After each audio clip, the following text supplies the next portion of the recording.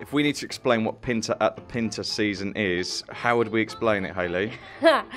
Pinter at the Pinter season is all 20 of Harold Pinter's short plays between now and February. We're actors.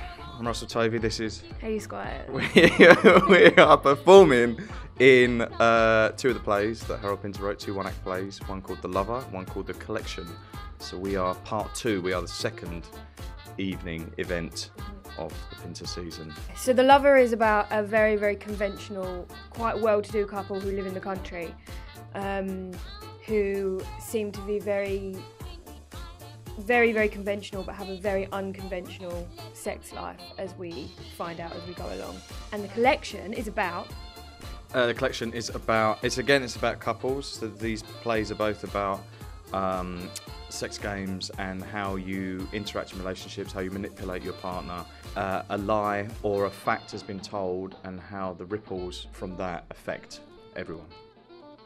It was literally like Jamie Lloyd said, do you want to do this? And it was like, yeah, because there's so many cool people involved, and it's Harold Pinter. So as an actor, this, when you want, and you're a theatre actor, is what you want to do. You want to play his words, right? Yeah, and if you want to be directed by anyone doing that, then it's Jamie Lloyd.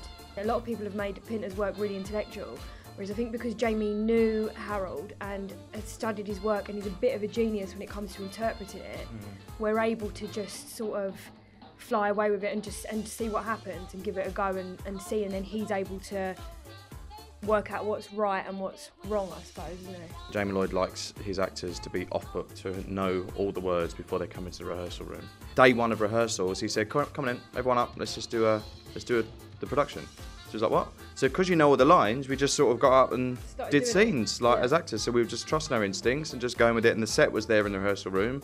And it was brilliant. And at the end of it, we all sat down and was like, well, that wasn't, I mean, it was diabolical, but you couldn't put it on there and then. But it was like, that's not too bad, you know, that feels good. And he's like, great. And then you just start picking it apart. You know, he's our contemporary Shakespeare. I think his work resonates because it's confusing. And at one moment you feel like you're in reality, and then the other moment you feel like you don't know where you are, but you're still intrigued. I suppose a big thing that we've realised is about the struggle for truth and the shared sense of truth, what's perceived as truth. And when someone challenges that... No, you're very good, it's annoying me. when someone challenges that, how that then tests people's ability to survive in what they know. God. I thought about this last night. This is amazing.